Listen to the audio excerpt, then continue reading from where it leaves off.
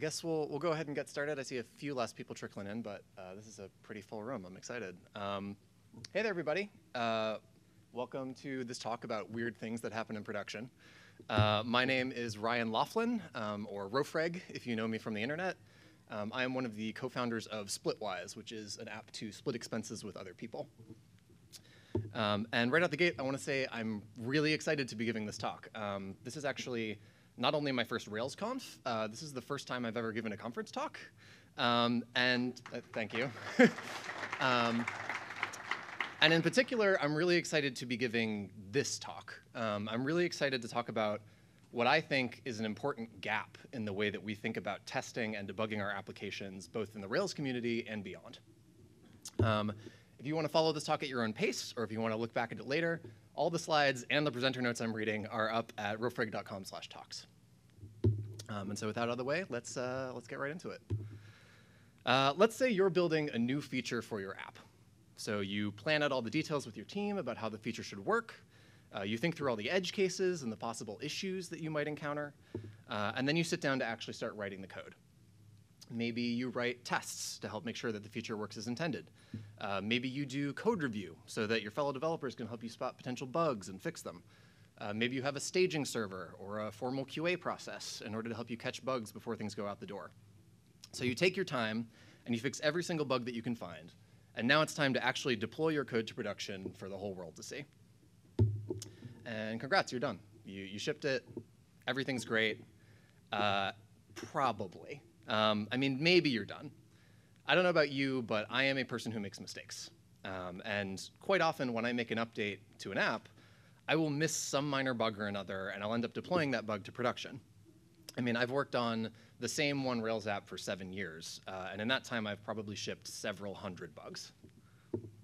And so this is a question that I ask myself a lot.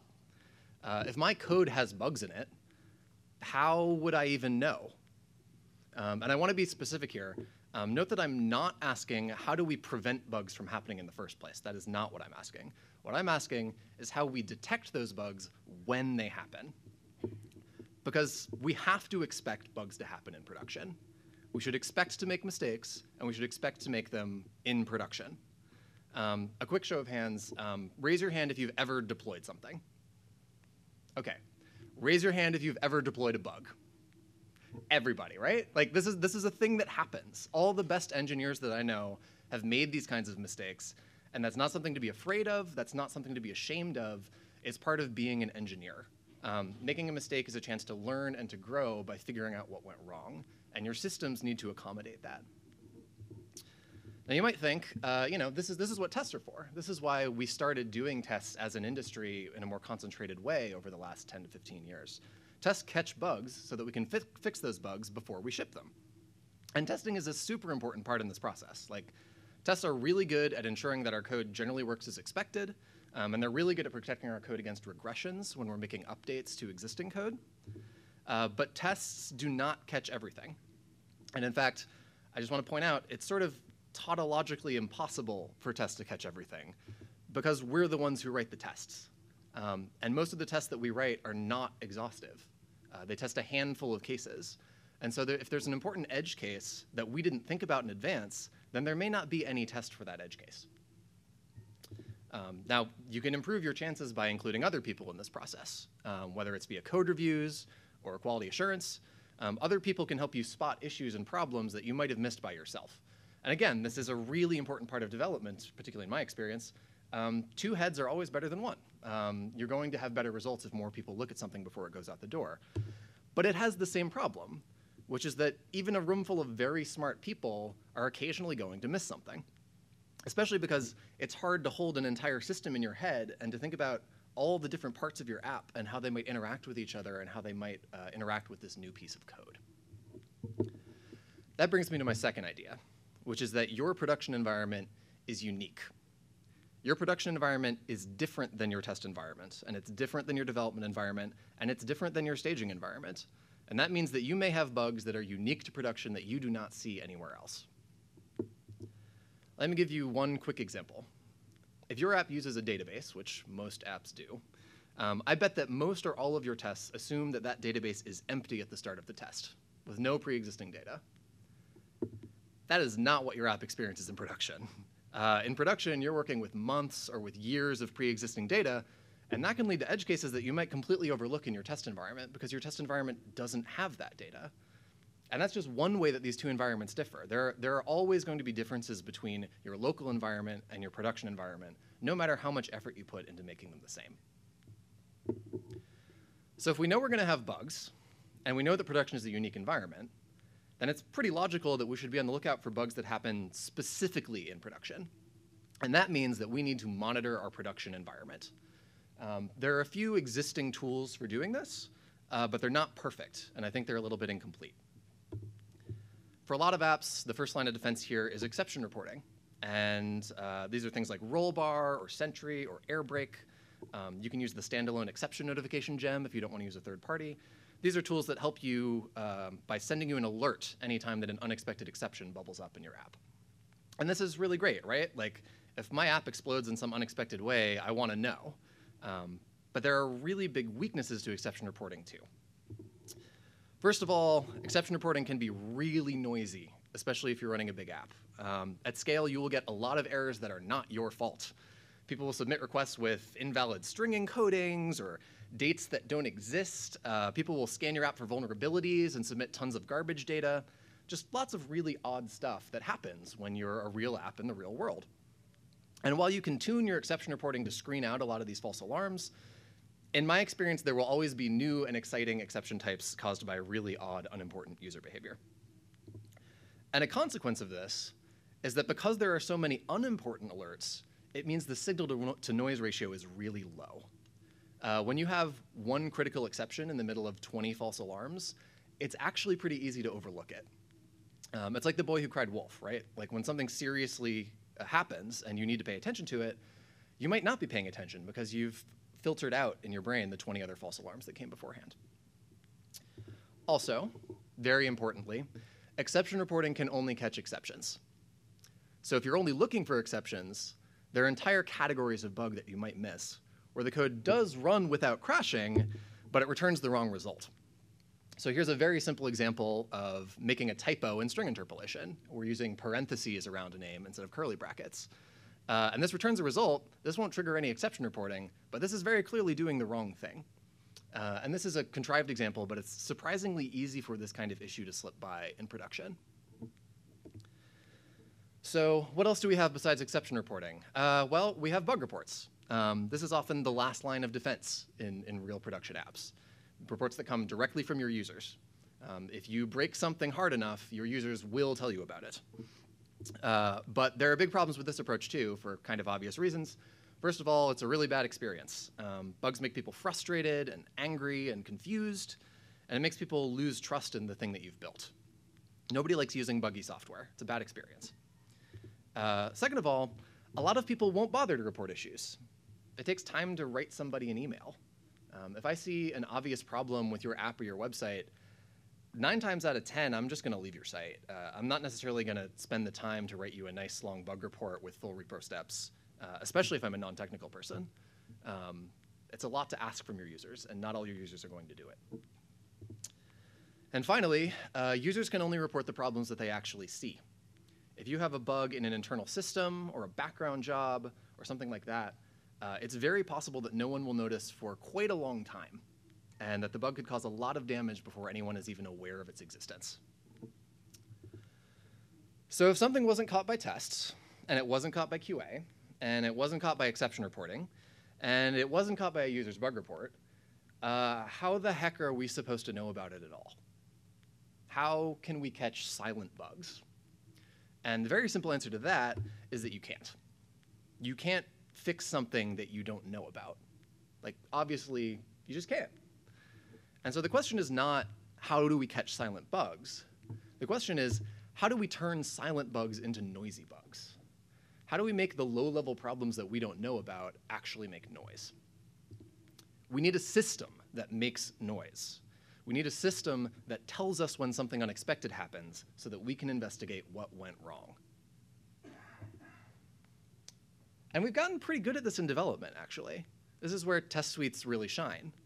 Because when you make a change to your app and suddenly a dozen tests fail, you know that something unexpected has gone wrong, and you know that you need to look into it further so that you can fix it. So what would be really useful is something that's like a test suite, but that's focused on production. Something that doesn't test specific edge cases, but monitors your app for the existence of issues in general. And that's where checkups come in. Checkups are tests for production. The same way that a test suite tells you when something has broken in development, a checkup suite tells you when something has broken in production. Let me walk you through this. So first of all, to write a checkup, we need to declare some expectations about how our app is supposed to behave when everything's going well. So for example, in my app, I expect every user to have a valid email address. If I were to write a checkup, it would be a block of code that helps me verify this. Does every user have a valid email address? I don't actually know unless something checks. This checkup then runs on a regular basis many times per day, checking to see if anything unusual has happened. And this is important in production, right? Because maybe all my users had valid email addresses at 2 p.m., and maybe they all had valid email addresses at 3 p.m., but maybe something happened between 3 and 4. Even if I haven't deployed anything new recently, it's possible that a new bug may have bubbled to the surface for the first time since my last deploy. And a checkup can help you detect when that happens. Finally, if your checkup fails, then you need to be alerted so that you can investigate what happened and fix the underlying bug. Once you get that alert, you can start to figure out what the problem is. And that's the whole idea. It's pretty simple, but it's really, really powerful. Because what checkups do is they help you detect symptoms so that you can fix the cause. They are the #1 tool that I know for discovering issues that you didn't even know about. It's a lot like getting a checkup with a doctor in real life, right? Like, you go not expecting to find anything wrong, but if you find something wrong, detecting that problem early and fixing it before it becomes a bigger issue makes a huge difference and is way less painful. An ounce of prevention is worth a pound of cure. So to illustrate, let me give you a real example that we had at Splitwise a couple years ago. And this is when we added multiple email support for our users. So at Splitwise, we have a user model, surprise. And for a long time, it was a really simple user model. We made it with auth logic way back when. A user had one email address, really not that complicated. But there came a time when we decided, okay, we should add multiple email address support. That's a good, useful feature. People would take advantage of that. So we made a new email address model, and we added this has many relationship so that one user could have many email addresses.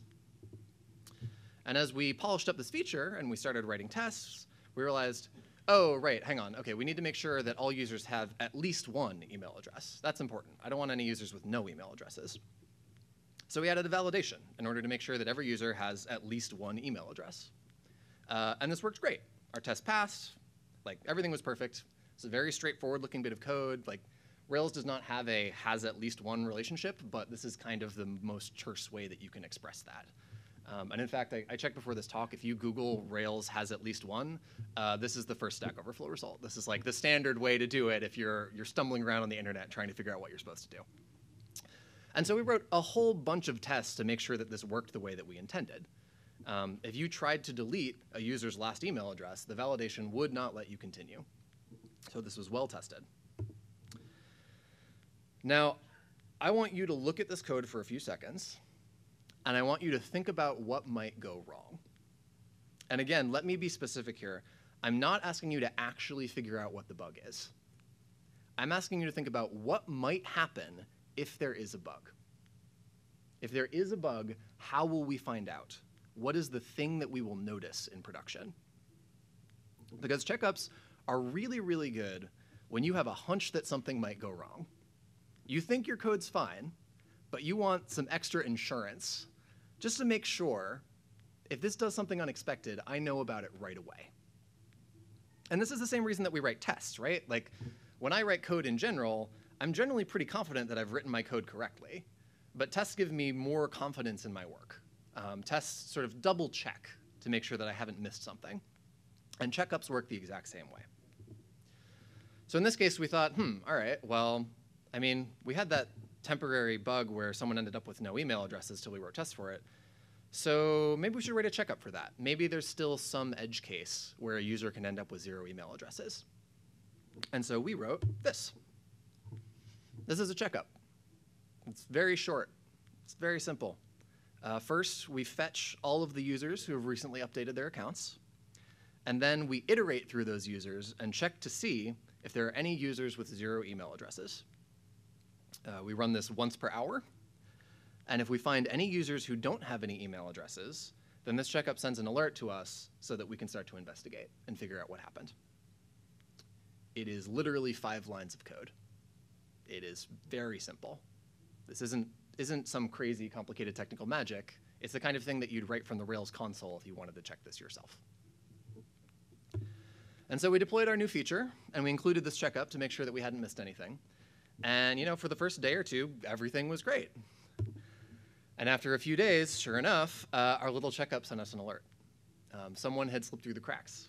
There was a user who had ended up with 0 email addresses, despite our tests, despite our conscious attention, despite all of our best planning. And so we investigated.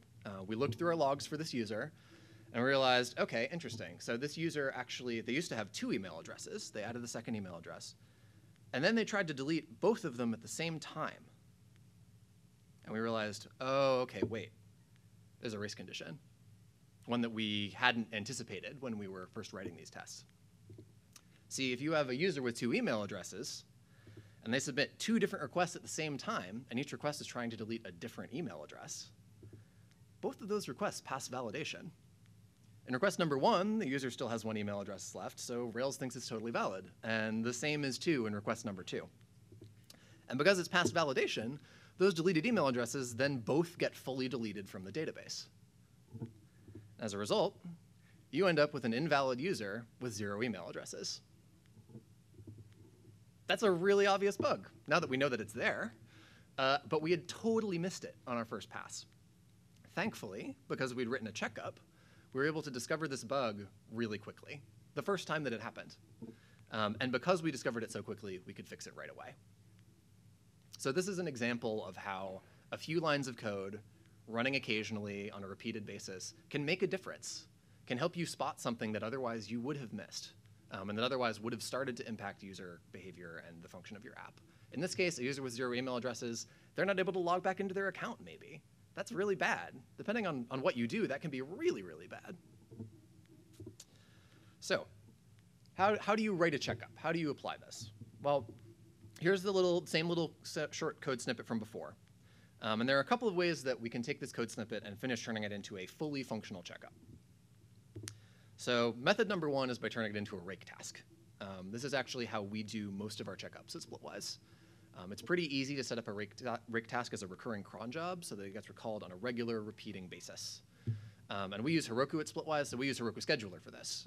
And that makes it easy to configure a rake task to get called once a day, or once an hour, or once every 10 minutes, so that we can make sure that these checkups continue to pass. Another good option is in an after commit hook, or an after save hook.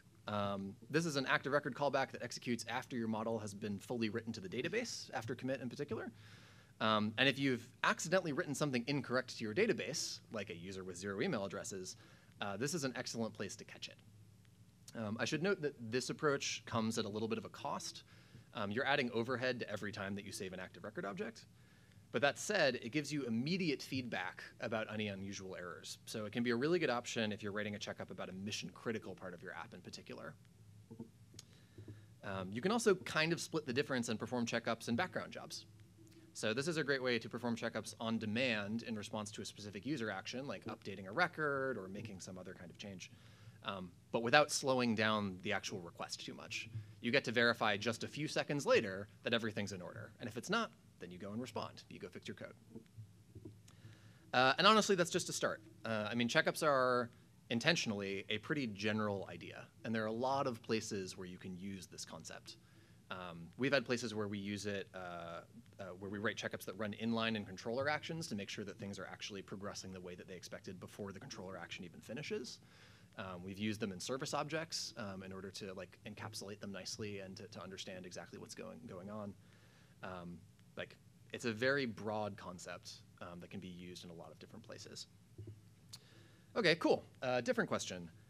when should I write a checkup? What kinds of problems can checkups catch? Because developing an intuition for this is hard. It's kind of like when you started writing tests for the first time. Like, should you test everything? Maybe. I don't know. As we've already seen, checkups are really good at sniffing out race conditions is one that I want to highlight. I think race conditions are maybe the best example of a problem that is really rare in development and testing, but absolutely common in production. And if you're like me, you probably find thinking about race conditions really hard. My brain is not built to think in parallel threads, but in production, that's what my app faces all the time. It's extremely common not only to see many users trying to use your app at the same time, but to see an individual user who's submitting multiple simultaneous requests at the same time. And checkups can help you detect when this has caused something really weird to happen. Invalid data is another thing that comes up pretty commonly in production that you don't really see in development. The longer that you run an app in production, the more likely you are to accumulate some weird, malformed, improper records in your database, whether that's MySQL or other data stores, things like caching layers, Redis, Memcache, even static files in S3. Just as you accumulate stuff, the likelihood that some of it is in a weird format that you didn't expect just keeps growing. So again, let's go back to the 0 email addresses problem. So we've found this bug. We wrote some new tests. We wrote a fix, and we deployed it. And the problem was solved. Except that the problem was only solved going forward. If we wanted to solve this problem like 100%, we needed to go back and fix the existing invalid records that were now in our database. There were still several users who didn't actually have any email addresses. And just because our test suite passed and this was no longer possible to happen for new users didn't mean that the old ones had been cleaned up. We had to hand fix those records before the issue was fully resolved. And again, this is a common pattern and a difference between development and testing and production. In development, on purpose, you generally work with a clean slate. Like, you're encouraged to clean out your database very regularly. And there's a lot of important reasons why that's a good idea. But that's also not how production works. In production, you might have malformed records that were caused by bugs that happened months ago or years ago. Most of the time, that ends up being okay. Like, I think almost every app has a couple weird bits of data floating around somewhere. But sometimes that malformed data is really important to catch and to fix. And checkups are a really excellent tool for sniffing that out and fixing it. I also want to call attention to this method. Raise your hand if you've ever used the update column method in Active Record, or update columns. Okay, yeah, so you might have invalid data in your database. This skips validations. And that's kind of the point, right? There are times when we want to go give our validations the runaround.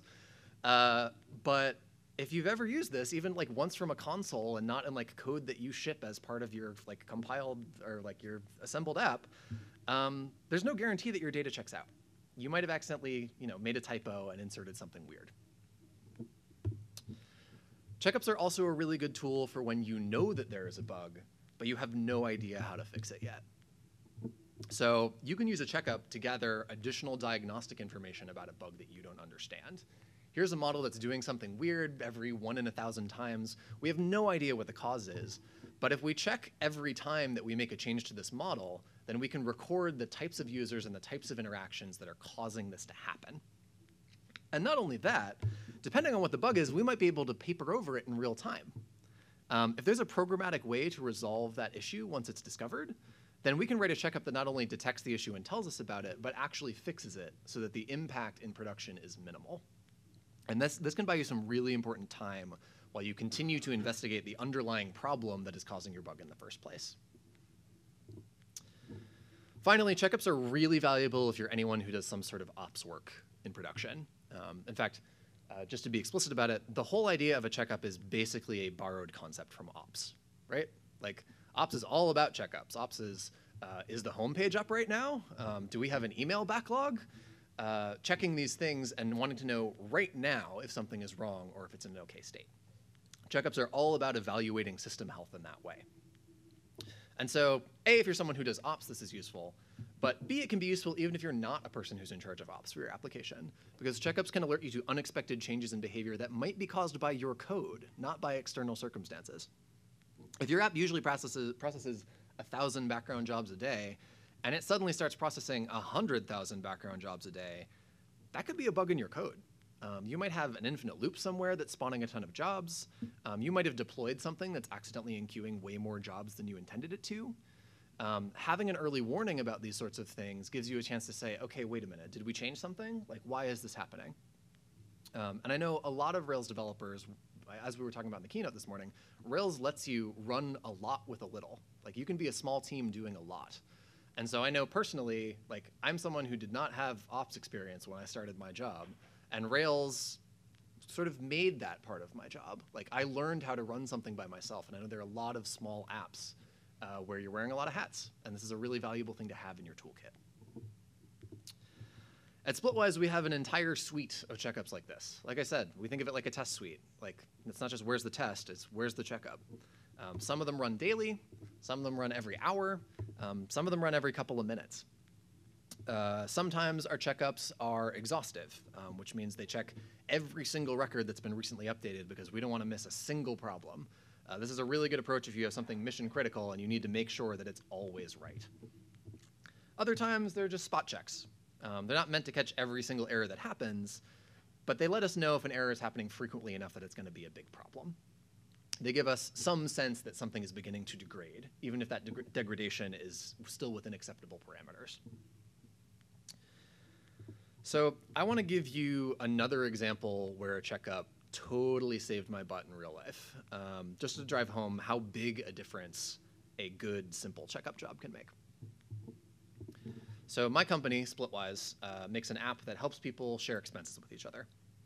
And one of the very most important things that Splitwise does is calculate your balance with another person. So, for example, you owe Ada $56. It is very important that we get this calculation right. And we have a bunch of tests to validate that everything adds up correctly in every possible edge case that you could think of. Like, this is the bread and butter of what we do. But one random Tuesday, suddenly everything went wrong. All of a sudden, our code started returning 2 different answers for the same calculation. So when I asked, how much do I owe Ada, our Rails app might reply $56, but it also might reply $139.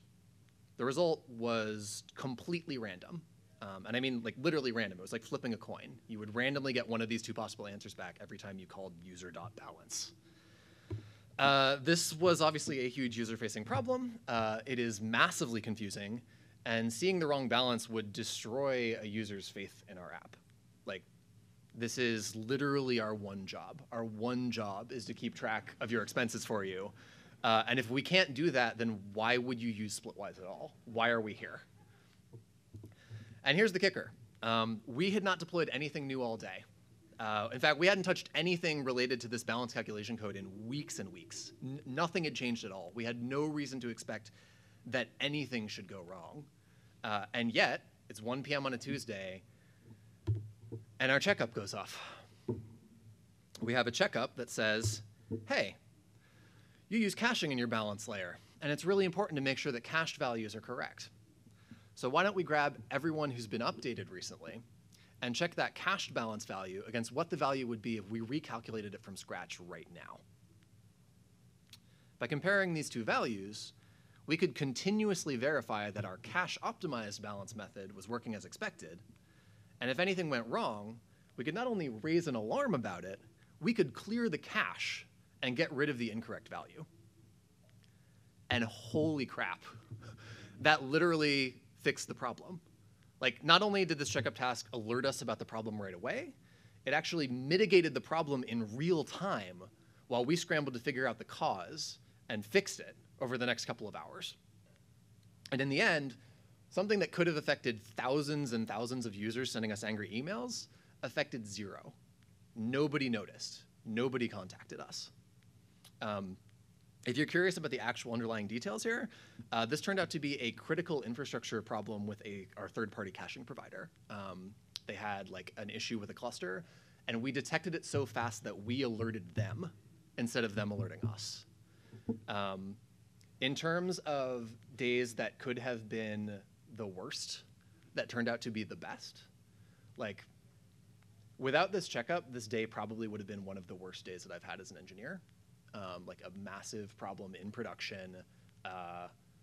But instead, it's a day that I'm really proud of.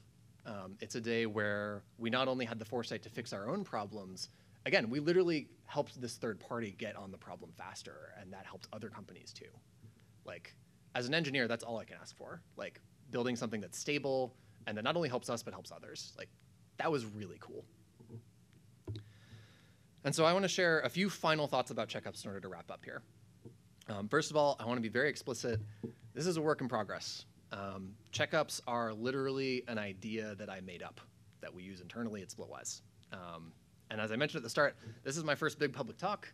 This is my first time really trying to spread this idea outside of my own workplace. But I know for a fact that this is a common issue, because I've talked to friends at a bunch of different companies, and a lot of them have something like this. They have some kind of internal system that double checks their production environment to make sure that certain things haven't exploded. The problem is almost no one talks about those systems and those ideas in public. They're very siloed. And if you're a Rails developer building a new app, the way that you learn this stuff is mostly through trial and error and painful experience. It's not yet a part of our standard discussion about the things that happen when you're trying to build and deploy an app. And in part, I think it's because we don't have words for it yet. We don't have a pre-existing vocabulary about how to double check our production systems. And because we don't have that vocabulary, we don't have best practices yet either. We're not thinking about this problem in a communal way. We're not learning from each other yet. Like, I have years of battle-tested experience, and if it weren't for this talk, I don't know how I would really share it right now. There are ways, but there's not an ongoing conversation about how to sniff out production-specific issues and how to make that a healthy part of your standard workflow. My hope is that the idea and the concept of a checkup can be somewhere for you to start. I think it's a good, intuitive framing for how to sniff out unexpected bugs in production. And if you think about your own apps through this lens, I think that you'll begin to see how checkups can help you build something that's more robust and more healthy. And I honestly believe that every app should have a checkup suite once it's big enough, just like you have a test suite. Like, you definitely can deploy a successful app that doesn't have tests or doesn't have checkups, but you're leaving yourself blind to a lot of potential problems and headaches. So with that in mind, I know that building a whole checkup suite sounds pretty intimidating. So here's my suggestion for one specific small place to start. Active Record has this method called .valid. It runs your validations. It makes sure that your validations pass, and it returns true or false. Well, you can take advantage of that really easily. You can write 5 lines of code that grab all the recently updated records in your database and then iterate through them and call .valid on each one to make sure that the persisted data still passes validation. Again, this is literally 5 lines of code. Like, it's a pretty easy place to start. And if you run this on all of your active record models, I'm confident that you will find some invalid records that manage to weasel their way into your database. Like, you will be surprised at what you find, especially if you go back in time and run this on all of your historical records, not just what happened in the last hour. And finding problems is really the start of the battle. Like, once you find a problem, then you can start to fix it.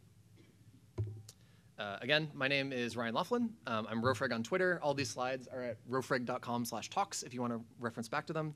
I really care about this idea a lot, so I would really love to answer questions and also just to talk about this in general during the conference. Come find me. That's about all I got.